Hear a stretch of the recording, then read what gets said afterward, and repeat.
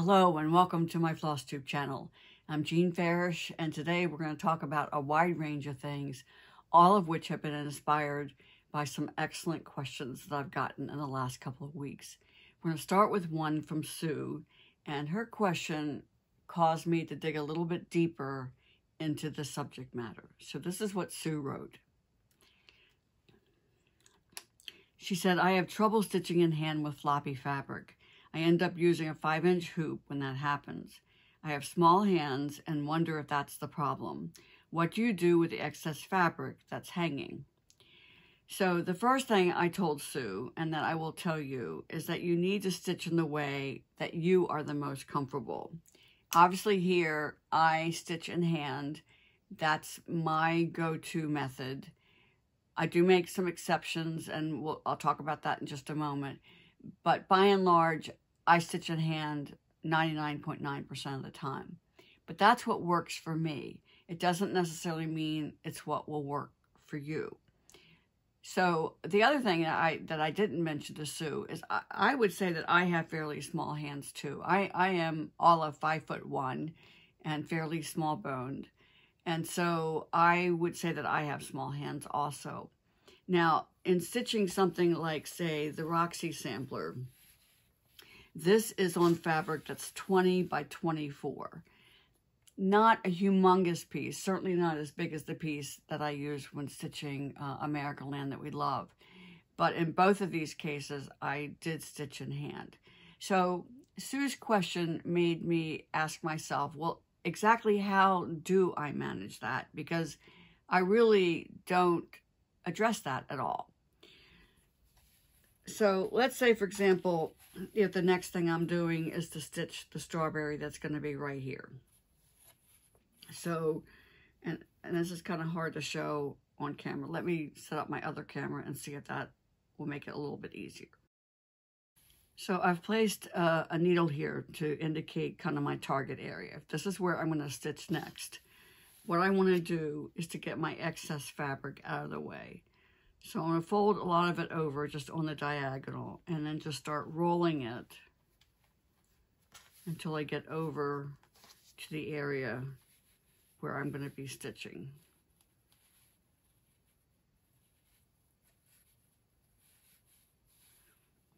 And now I can comfortably hold this. It's not, you know, it's soft and it's not creating any stress on my non-dominant hand.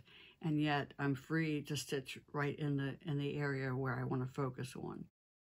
And so that's how I do it. I don't know how others manage, but I don't use any clips or anything like that once I've gotten the excess fabric rolled up, and I just keep it kind of soft. The other thing that I do is I am very willing to turn my whole project upside down, turn my chart upside down, and work in that regard if that makes it easier to get to the area where I need to stitch. The biggest challenge, I think, is when the stitching is in the middle. And there's no doubt about it that that's the hardest area, I think. Maybe the edges are harder as far as I had all that fabric to roll up. But in the middle, I've got kind of what Sue was talking about, the floppy fabric. So if I'm stitching in the center, like when I next have to stitch this area right here, then I do the same thing as far as getting the fabric out of the way on one side, but on the other side I do have all this fabric, and I just let it flop. And it does mean that if I'm poking and pulling, then I'm doing a lot of coming back and forth like this, which is probably not the most gracious looking way to stitch, but it works for me. I would also say that stitching in hand probably works best when you do the sewing method as much as possible.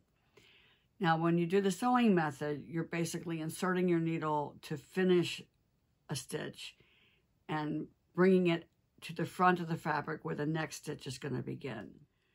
So Sue's question made me then look at the whole question of how do we stitch, not just handling the fabric, but what's our setup like? Where do we stitch? what's our body position, and what are we stitching with or on. So I made just a quick list of ways I think most people stitch, and I probably will leave something out, and I'll apologize ahead of time that that's probably going to happen. So these are what I think are the main things. Stitching in hand, where you don't have any kind of apparatus at all. Stretcher bars, embroidery hoops, Q-snaps, scroll frames, slate frames. So I think that they're kind of the main kind of, again, the apparatus or the tools with which we may stretch our fabric for stitching. And then the next thing is, are you holding this apparatus in hand?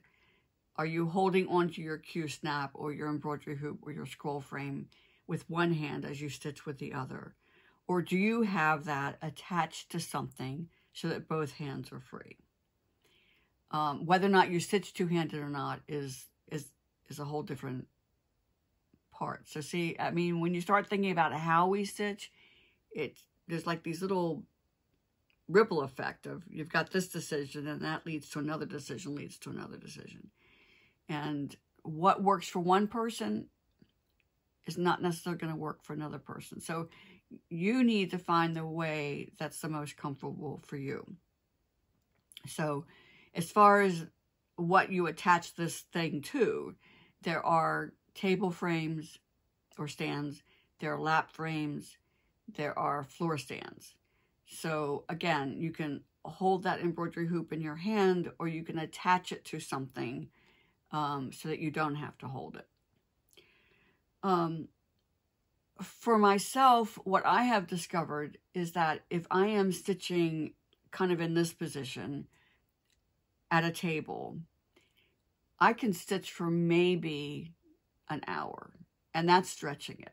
After an hour, the back of my neck hurts, my shoulders hurt, I am tired of stitching. The way I stitch, other than when I'm making these videos, is in a recliner, just not really terribly reclined. My feet definitely up. And in that position, I can stitch for hours. I mean, I have stitched for 8 or 10 hours, other than getting up to stretch every once in a while, getting something to eat or drink. And I'm not tired. I am not tired at all. There's no muscle fatigue anywhere in my body. So over the years, I have found that that's my most comfortable way to stitch. I also sometimes sit on our couch in the living room to be with family, to watch TV or whatever. I make sure I have a lumbar pillow that I put in the small of my back. And again, my feet are up on an ottoman or whatever. And I find, again, in that position that I can stitch for quite a long time without having any kind of muscle fatigue. I've never succeeded in finding a comfortable position sitting up like this at a table. So, again, that is what I have learned works for me and what doesn't work for me. And I would encourage each stitcher to kind of explore the possibilities and find what works for you. So that's one part of it. The other part of it is, how portable do you want your work to be? And this is why some stitchers have several projects going at a time. They might have one serious, massive project that they have mounted on scroll frames, and they have it on a floor stand, and they have their stitching nest at home, and all their tools are right there handy. And then they might have a smaller project, an ornament or a pin keep or something of that nature that they can toss in their purse or their tote bag and have it on the go. So that's a possibility also. In planning this segment, my first thought was, I wish I had one of each one of these things so I could show you how to mount the fabric, how to hold it, talk about the pros and cons of each one. But I don't have all of these things here at home. However, I do have what some people consider a sit-upon hoop. So let me show you this. This has a fairly large hoop. I think this is a 10-inch that I have mounted here. This particular one comes with like 3 different size hoops, and they have to be the hoops that come with this. They're not universal. And so what I do is I literally slide that part under my body. I figure out how where it needs to be comfortable. And then I can sit back and stitch. This model also works as a table stand because it's adjustable. The height is adjustable this way. And if you can actually even cantilever it. You can put a weight on here. A book will work. I mean, anything heavy, if that helps. And so it's fairly adjustable. And again, when I do need a hoop, this is the model I go to.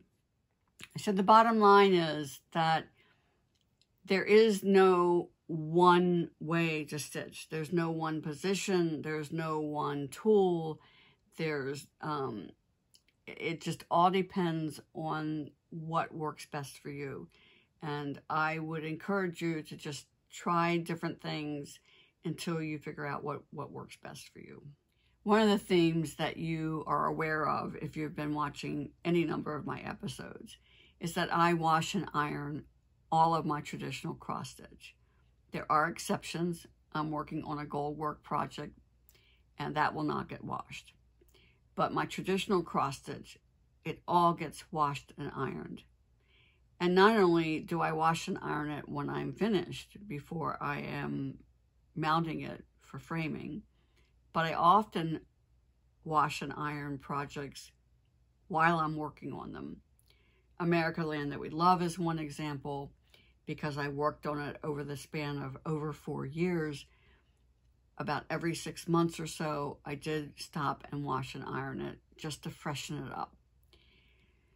I also feel like that if you're working on something over a long period of time, that if you're not careful, whatever dirt that is on the project will actually get kind of embedded in the fibers, and I don't want that to happen. And the other reason that I often wash and iron things while they're still a work in progress is if I need to do a photography shoot. So when I say I wash and iron every project, very often it's more than one time. So with that said, last week when I talked about the need to make sure that your over-dyed flosses are color fast and what we can do to make them color fast, then that brought up the whole thing of why bother? If you're not going to wash and iron it, then it doesn't matter whether the threads that you're stitching with are color fast or not. And that prompted a post on Facebook, which I'll share with you right now. So looking at this picture, what you are seeing, and I'll kind of focus in on the area, in the bottom part of this letter C, can you see it looks like a black smudge?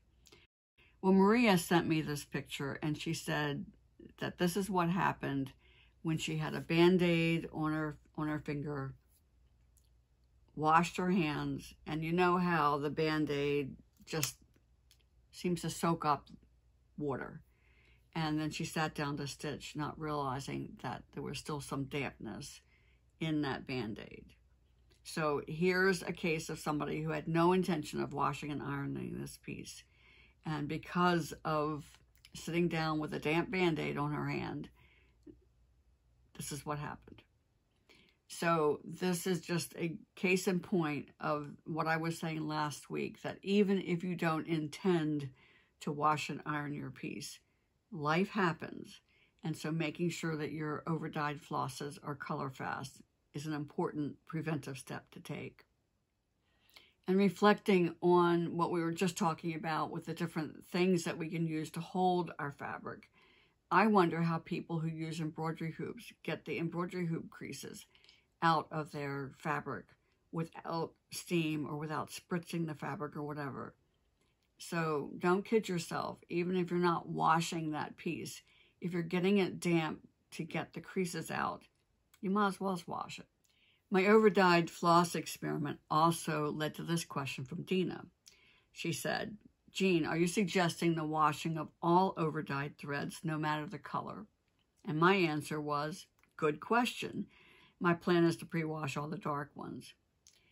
And then after I posted that comment or response, I thought, I really need to add this. I would pre-wash the medium colors as well, and probably keep coming down the color intensity until I didn't have any problems at all. So the very light colors might not need any pre-washing at all. But I'd rather be safe than sorry. And so I just don't think that the effort is going to be so great that it will not be worth it in the long run. Last week, my experiment focused on pre-washing over-dyed flosses, but the same thing can be done with even a solid color floss from a major manufacturer. If you are in doubt that the color could possibly bleed, then yes, I would recommend pre-washing it. And so I got this question from Nancy. She said, Jean, I normally do kits and use DMC floss for patterns. My question is, if you wash the floss, it must take away the intensity of the color you pick or need. I know most of the older kits would have floss. They would tell you to wash certain colors. Well, here's the thing.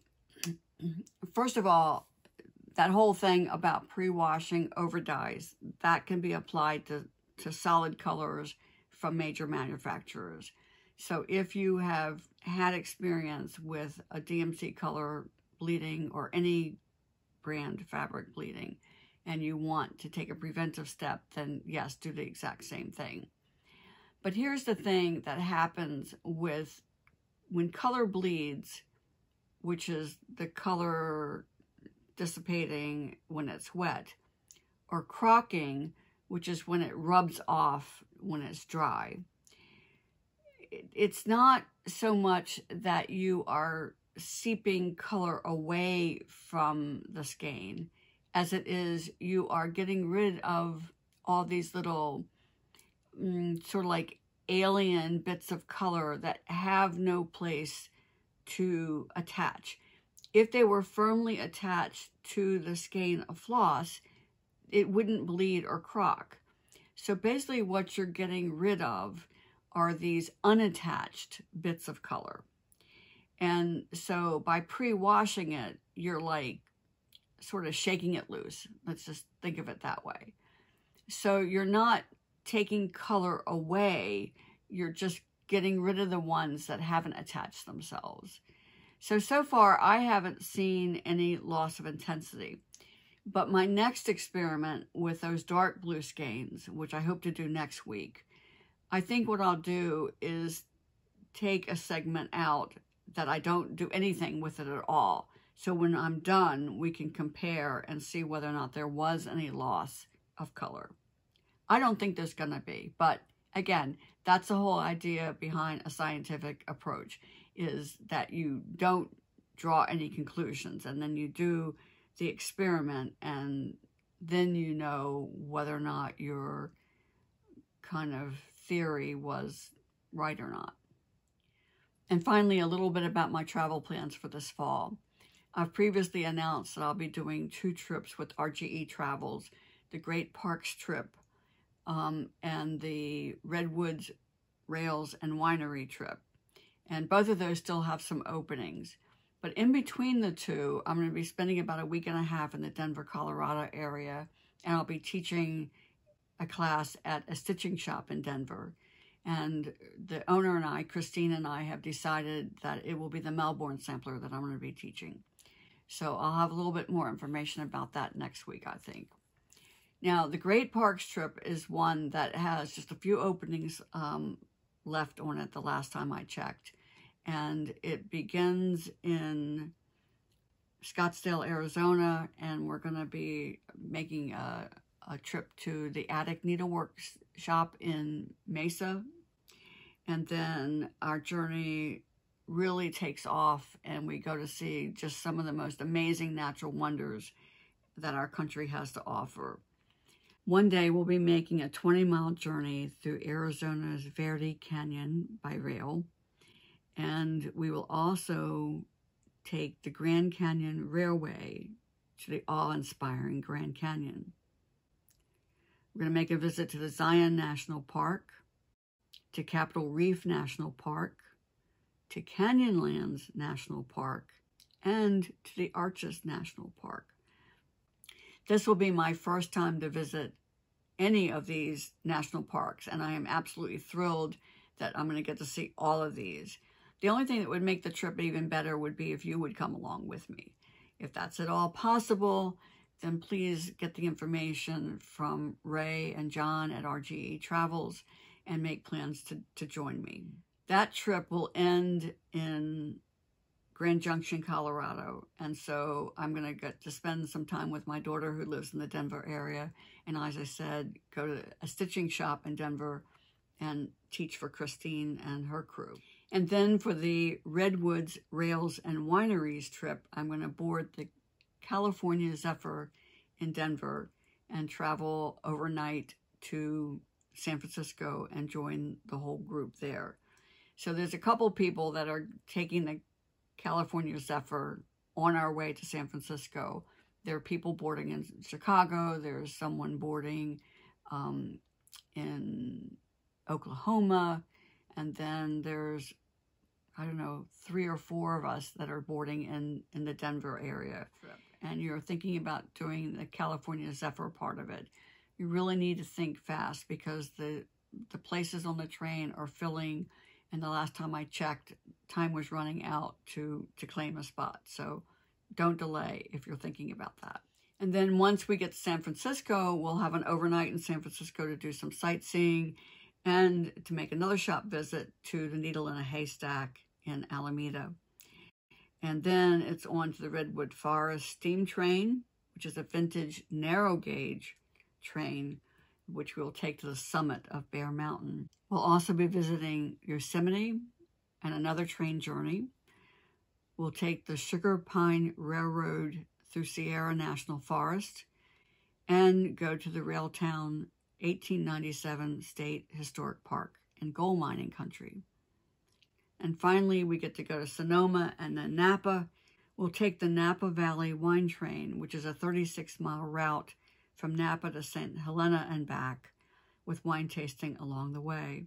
Both of these trips will include an optional stitch-along project, classes, but lots and lots of casual stitch time and just lots of time just to get together with other stitchers while we see some amazing scenery. And by the way, both of these trips are ideal to bring a non-stitching travel buddy, whether it's a husband, a mother, daughter, cousin, best friend, whomever. The whole trip will not just be about stitching. So this is the perfect opportunity to blend going on a stitching type retreat with someone that you like to travel with. So that's about it for today. I hope that as you're stitching today, you take note of your own comfort and start making whatever adjustments you need to make to find the position and the type of stitching that brings you the most joy. So between now and next Saturday, please stitch happy and stay safe. I'll see you then.